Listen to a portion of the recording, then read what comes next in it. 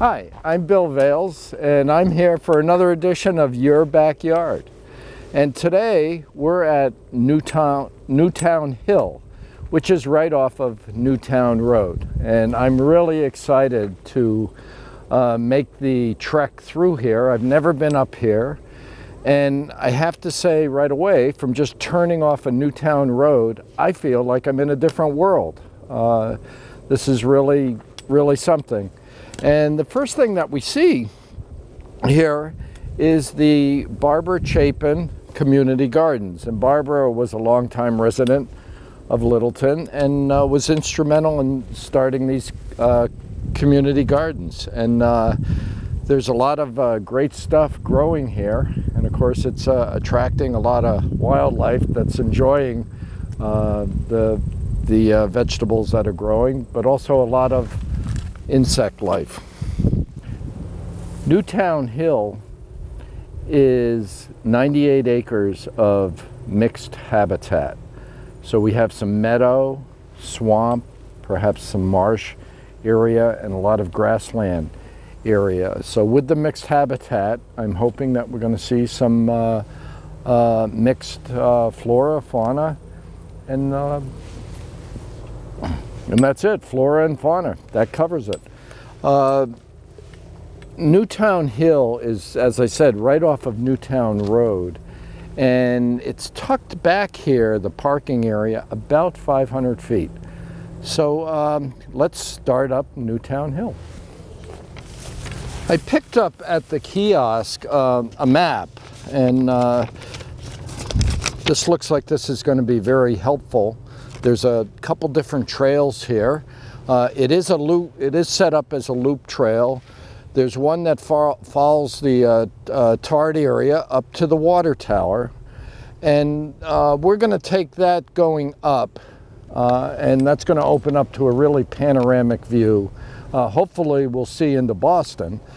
And then as we come down, we're going to follow the loop along the edge habitat between the meadow and the woodland area and see what we see around here, and hopefully end up where we started. What I'd like to point out over here is some interesting things, and Mark's keen eye of observation found this, so I need to give him credit for that. But there's an interesting nest right here in this blackberry bush. And you can see the berries here. They're not quite ripe yet. But this nest here is quite interesting because it looks like it's had, like it's layered, that there's been a couple inhabitants here. We have sort of the hay and grass part of the nest here, and then it looked like someone else has built a nest on top of it that seems to be out of some fine organic material. Not quite sure what that is. And there's also bits of paper that it's lined it with. I don't see any eggs in it, and I don't know if this nest was a leftover from the previous year, and this was the new layer, the result of this year, or if this was built, the bottom layer was built this year and used, or perhaps the occupant was evicted and the new occupant built this top nest on it and use that. There are no eggshells here that I see, but those would disintegrate in time. So interesting find for Mark. That's one from Mark. What I want to point out here is some beautiful Queen Anne's lace, and this is on the verge of opening in my left hand, and this has opened in my right hand. Beautiful, dainty flowers on it, and it has this just lovely habitat in the wood in the wind rather, of it just sort of swaying to and fro, sort of like that. We've just taken maybe 30 steps and we were greeted by a couple beautiful cedar waxwings. And I'm sure there's more here. They tend to be in fairly localized tight flocks. You know, I usually see them 20, 25. I see cedar waxwings pretty much seasonally. Spring, summer, right around the median strips of 495, the intersection of 495 and 119. They like to eat berries, and with berries ripening in our habitat here in New England, it's no wonder that we see them. I also see along the edge here what looked like a number of eastern kingbirds, so we'll see if we get a shot of those later on. Well, we've reached the top via the access road, got us up here pretty quick. However, a little bit winded. Not so much me, but Mark is incredibly winded. We're up here at the water tower, and of course, this being an elevated area, probably on the order of 400, 450 feet above sea level. The town uses this to store water and have the effects of gravity to let the water flow to lower places. You can see the beautiful view. This would be sort of to the east, northeast, I would say.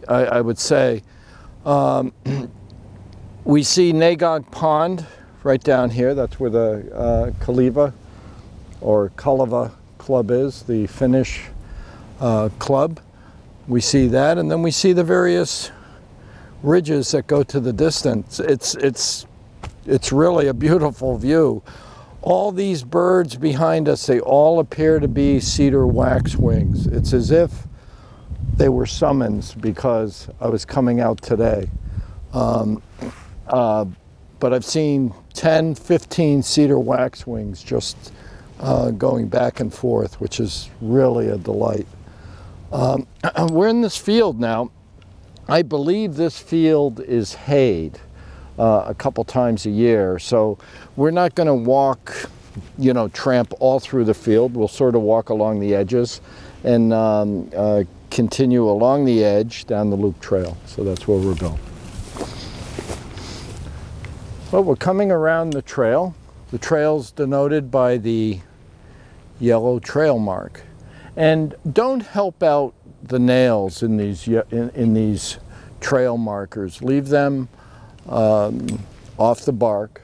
Gives the allows the tree to grow. And interestingly, this tree, we pondered a little bit about what this is, but this appears to be a black locust tree, which we don't see a lot of black locusts in Littleton. I know of one other in Tophet's Chasm, of all places. But this appears to be another black locust. And a nice characteristic of the black locust is it's hard as nails. So black locust is used for fence post. It will not rot compared to other woods. I think there's a lot of black locust down Cape Cod, down that way. But that's what that is, very deep furrowed bark. And I hear some robins above us squawking away. Well, we see some more blackberries. Some are ripe and some are not.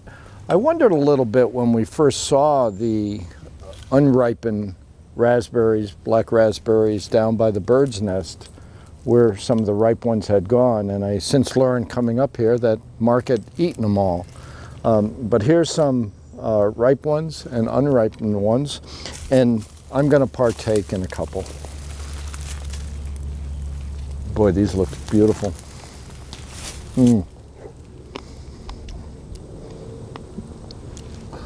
These are very good. I can sympathize with why Mark ate them. We're just heading down, following the yellow trail and heading down kind of the back slope from the height of land here. And to me, this looks like it would be a great place to do some birding because of the edge habitat. We have the break between the field and the forest here. And I'm seeing the types of trees that I'm seeing here. I see some beech trees, a lot of hickory nuts I found coming up, so that's indicative of American hickory. A lot of white oak, some red oak. I'm sorry, this is a red oak. I've seen smaller white oaks. Lots of raspberries, blackberries around. And I really see a lot of birds flitting all in and out, going into the trees. And this really feels like a delightful habitat in here. Nice and quiet. And I don't think I know I was in Littleton if I was just dropped here from a spaceship. This is really an interesting place, so I'm looking forward to continuing around this edge here. Okay, we've walked across the back of the property beyond the height of land, and now we're going to enter the woods, and you can see here it's all marked with yellow blazes, and this is going to take us into the woods. Okay, interesting large hickory tree here. This may be the largest hickory tree that I've seen in Littleton. And how do I know it's a hickory tree? Well, the hickory leaves, which are first start, boy, probably 40 feet up, but I should be able to find a few hickory nuts. Oh, here's some hickory nuts.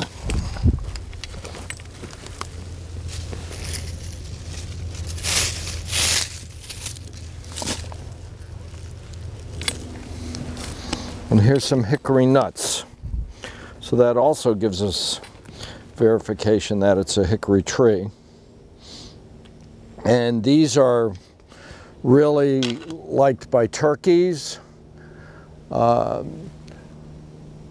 Squirrels love them. I know that from my house because they strip all the nuts off the trees.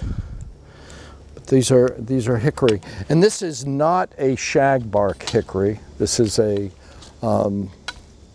non-shagbark hickory. And an interesting is to note this cavity up here. That seems like that would make a great place for something to live in. Perhaps an owl might take up roost there, or some sort of mammal. Yeah, this is a great looking hickory tree. Maybe the biggest I've seen in Littleton. I mean, that's, let's see, 30 inches wide, maybe? 30-inch diameter. Wow, very neat, very cool. Well, we're now in the woods. We've entered from the field, and mottled shade, beautiful environment. We're into a hemlock grove, and there's a lot of hemlock trees around, and they have a very wispy nature to them. It's a conifer tree, very small cone that they have, but I see a lot of hemlock around. There's also some oak, and very, very delightful habitat. Okay, we've walked about 100 feet into the woods, and we've encountered a blue trail marker and a yellow. So we're going to venture down the blue, and the map makes reference to both these trails. And we're kind of in a flat area here, and again, there's hemlock all around. I'm starting to see some black birch trees around as well, but it's quite open in here. And the nice thing about an open woodland environment is you can see a little bit of distance, and I see some birds coming in, and see a big black birch right here, right behind me. Beautiful black birch. Littleton is really known for its black birch. I'm struck by how much black birch there is in Littleton, one of our dominant species, not just in Littleton, but of this general area. So let's go down the blue.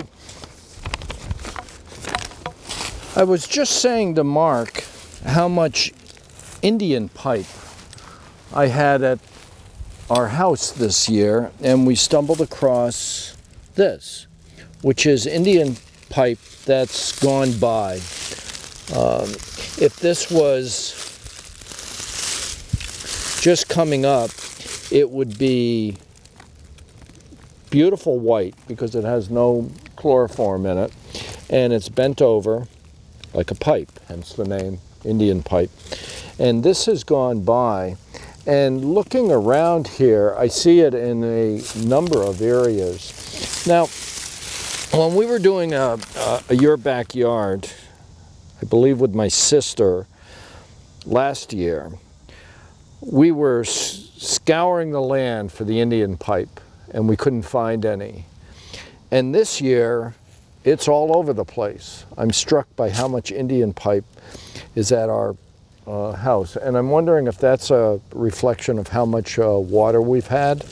But this is Indian pipe that's gone away, and I see gone by rather, and I see a bit of it around here. So that's what that is. Very interesting in our New England forests. And I see here, as I get up, we're starting to enter into a beech grove. I see a lot of American beech tree here, denoted by the smooth bark. So it's going to be interesting to see what we see in there as we walk along. Well, we're having a delightful time meandering through here, and we notice as we're in the forest, we have stone walls. And if we look around at the woods, as big as these trees are, my hunch is very few of them are 100 years old, if that. So I think that speaks to the fact that this land was probably used in the not so distant past, perhaps for farming, grazing, and in order to clear the fields, what the farmers did was picked up the rocks and built a wall. And that's why we see walls in the middle of woods in New England. Stone walls are just a beautiful fact of life in New England. No one has stone walls like New England. Well, here's a very interesting mushroom, or fungus, I should say. I'm not sure what it is. I will certainly take this as a assignment to see what it is. I don't even want to do a taste test of this because I want Mark to be able to function throughout the entire trip. Normally I would have him taste mushrooms. You should never eat any mushrooms unless you really know what you're doing. They can be highly toxic, but these are very interesting. Wow. Very neat. So we hope there's no toxicity on my hand here. This is there's a cluster of 1, 2, 3. It looks like one that's here that isn't doing good. Very interesting. I can't wait to look up what this is. And something I want to point out here, when I just went down, is do we remember what this is from our past shows? This is an American chestnut tree. Okay, and if you remember, the leaves remind us of ocean waves, and that's what this is. Now, the American chestnut tree was affected by the chestnut blight back at the turn of the century. So we don't get mature chestnut trees anymore. They are not extinct. They still grow, but they tend to, after get maybe 20, 30 feet high, they will succumb to the blight. There is some work going on through genetics to try to come up with a sort of a hybrid American chestnut, and this was a very valuable tree in the New England habitat. It actually it extended well beyond New England. It went up the entire East Coast, and the blight virtually wiped out the entire population from Maine to Georgia. Billions of trees were wiped out in the span of 20 or 30 years. And it made room for other species to come in. But we still see them here. Walking along this dead, looks like a dead white pine, we see some fungus here known as witch's butter. Perhaps named for the orange color for Halloween. I really don't know, but we see it coming out all through. Quite attractive in color. Again, I don't know. I certainly wouldn't eat it, but it's very colorful. Adds some beautiful color, and we see it here growing on the lichen. A little bit of moss as well. Beautiful. Well, we've just entered the AT&T access road, and we're going to go down here just a few steps because there is a trail sign down here that I want you to make note of. And this is along the access road, AT&T access road. A lot of beautiful ferns through here. A lot of princess pine. And here we have a trail sign, the Sprong Trail to Tehadawon Road. So that says to me, if we proceed along here, that will take us to Tehadawon Road.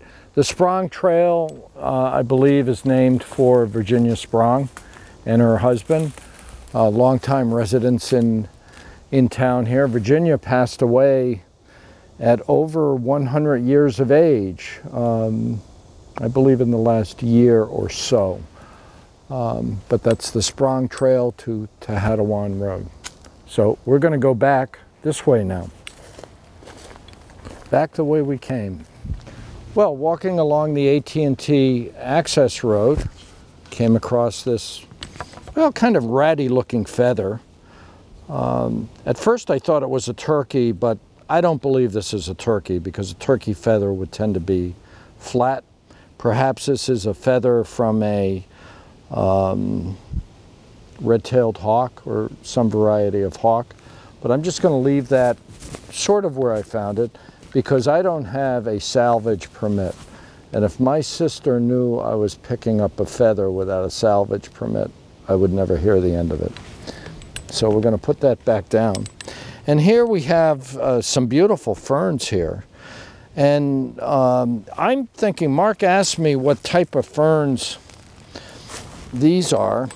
These are very dainty looking ferns.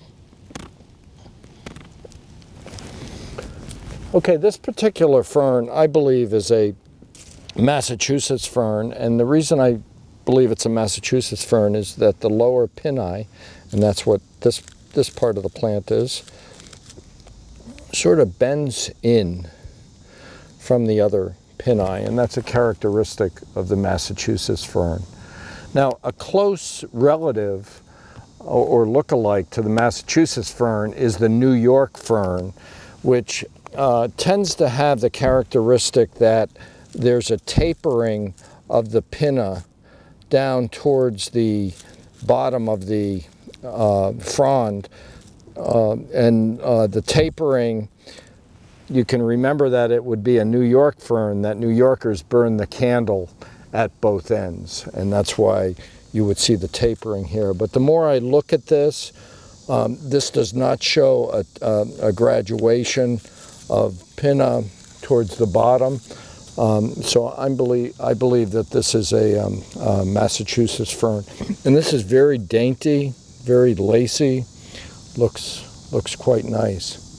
Now up here, we have a different type of fern. And Mark spotted this. And one difference between this one is broke, between the Massachusetts fern and this, you can see the difference in the color. There's certainly different shades of green. But another difference is that this fern, which is a bracken fern, breaks out into three. It has, the frond breaks out into three. You can see that right here. And the bracken fern has a root ball that can go down 20-25 feet. These are very hardy, okay? Very, very hardy. And this is a bracken fern. So that's great that Mark spotted that, because I don't think last year he would have spotted that. But if you remember, we had fern madness at Yap property, and I think he remembered a lot of ferns. Now, it's a little buggy back here. It doesn't bother me. Mark's been complaining and moaning about it for virtually the whole hike. I've dealt with it. Okay, I've been trying to get him to just suck it up because we still have a ways to go. But if you do get bothered by bugs, you can bring a little bug spray with you and use that. Okay. When you reach the attractive fence that's behind me, you're going to turn left. And as you turn left, you're going to see that we're at the trail intersection of the blue and yellow right here. Now the yellow is going to take us back to where we came, but there's also another yellow path that goes down this way, straight ahead to me, and we're going to take that, and that's going to take us on the loop. Well, we took a little detour from our original path because we wanted to find the large American beech tree, over 36 inches in diameter, that's pointed out on the map. And here is the large American beech tree. And it's a beauty. It's seen some better days. There's a bit of rot on it here, but it's all of 36 inches in diameter, and you see the remnants of past loves and relationships that people have. The American beech, one of the curses with the American beech is it has such smooth bark. It makes quite a target for people carving. And you can see that people have carved in this tree for years. Some of the carving is quite high up. I suspect either the tree was much shorter, which I doubt. I suspect people were challenged to get up higher, and that's what they did. Parts of this tree are actually wired together. We noticed a couple wires that are holding portions of the tree together, trying to fight against gravity, spreading out the branches in different directions. So it's interesting to hear Mark's recollections of some names that he may be familiar with, but I'm sure that this was a favorite gathering spot of youth, and probably still is. And you know, quite frankly, if I went to school in Littleton, this is a place where I probably would have gone in school. I had my places in Stowe. Well, talk about going from one type of habitat to another. Here we are in what looks like a marsh habitat. See a lot of cattails here, indicative of a marsh. Some sweet pepper, some grape, a lot of wild grape. Don't see any grapes on them. Oh, I do see grapes. Yep. Pick a few grapes. A lot of grape. It looks like a pretty expansive marsh here. And then we probably go to a little more of a swampy area. And this brings the question is, what's the difference between a marsh and a swamp? I was wondering that myself the other night, and I looked it up, and a marsh tends to have grasses and sedges and hummocks, and a swamp will be a little more upland and have a little more woody sort of environment, where we'll see trees, swamp maple, things of that nature. So this is a marsh that we're in,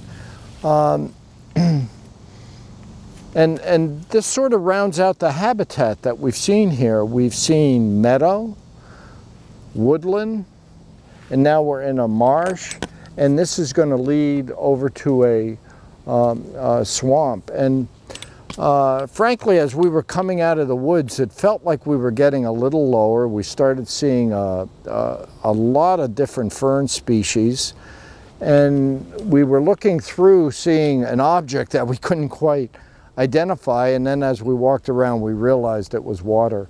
And this would be a great place for birding. Just a wonderful place for birding. So I suggest everyone take advantage of it.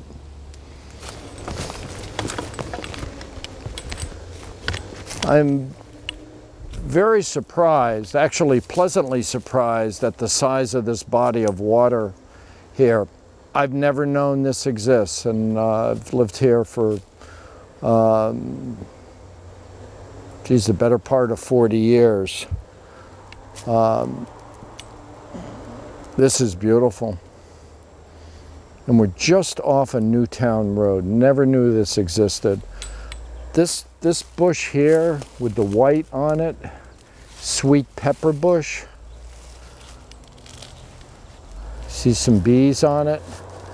The little bit of purple that we see in the marsh is purple loosestrife. It's a invasive species.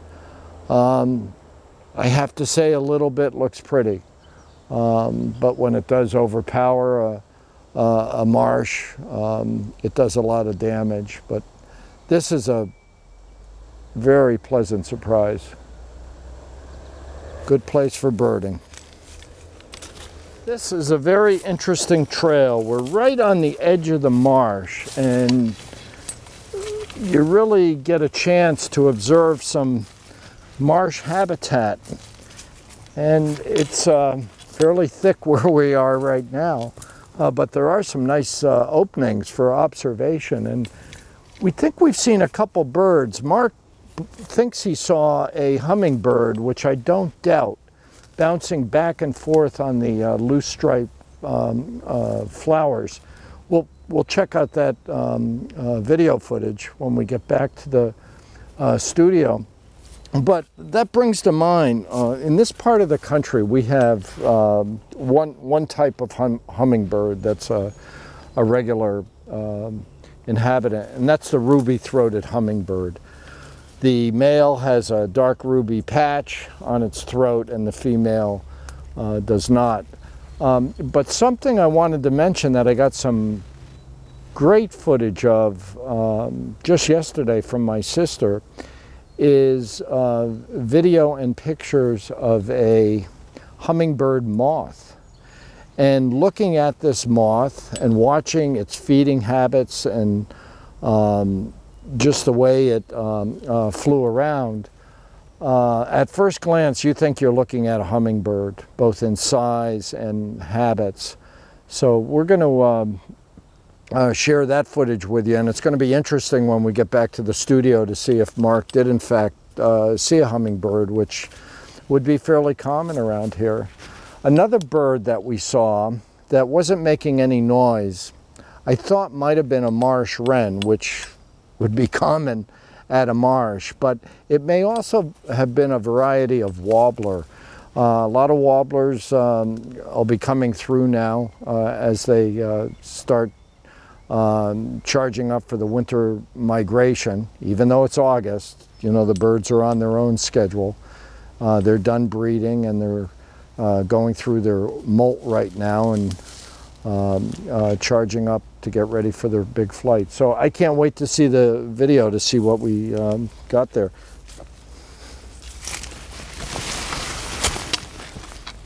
Well, isn't this a pleasant surprise? Cocktails, anyone? Beautiful dock here.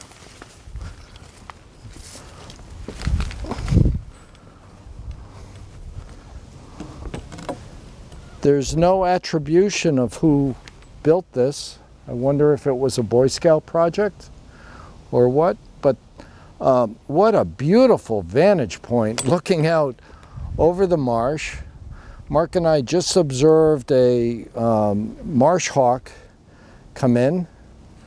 We're seeing literally hundreds of dragonflies, all different varieties around here. I have a couple right next to me here. Lily pads, and some of the flowers have opened up towards the other end. What a delightful place this is. And you know, when we started out on this, which seems like a week ago, Mark mentioned, okay, we got this field here. What else is there? Well, this is the gem of the walk, you know, coming on to this marsh and being able to have a little bit of elevation and being able to look out at the marsh. And I never knew this was here. You know, I can hear a little bit of Route 2. I've traveled by this road along Newtown Road 1,000 times. Never knew this was here. I really urge people to explore the Littleton conservation trails. This is another gem, Newtown Hill. Beautiful. We're walking up from the marsh, and the hill is back in play. Definitely going up now.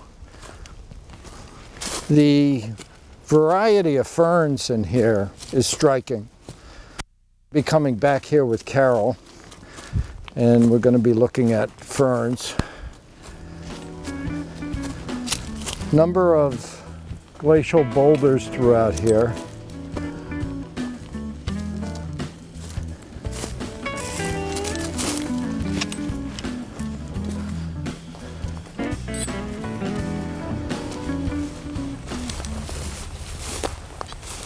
Well, we're at the end of our hike. We've emerged back into the field. We started over there where the kiosk is. This has been a absolute delight. As we promised, there was a variety of habitat here. We started off with a meadow, then we went into woods. We had a variety of woods habitat. We had hemlock grove, beech groves, a lot of hickory trees, variety of oaks. And then we had the pleasant surprise of an absolutely beautiful marsh. A marsh environment that had a route that went along the edge of the marsh with a beautiful dock that you could sit on and observe the marsh, which put you a few feet above the marsh. Very, very nice, nice hike. I'm just continually amazed when I go on these hikes for your backyard that these places exist.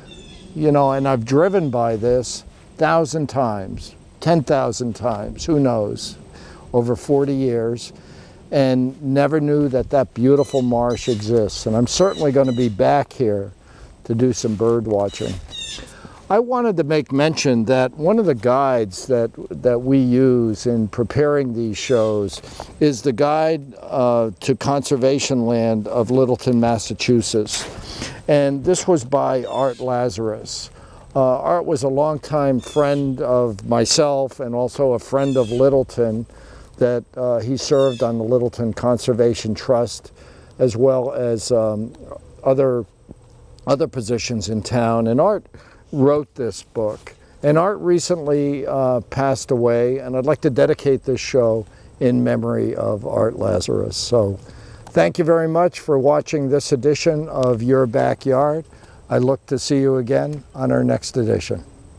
Take care.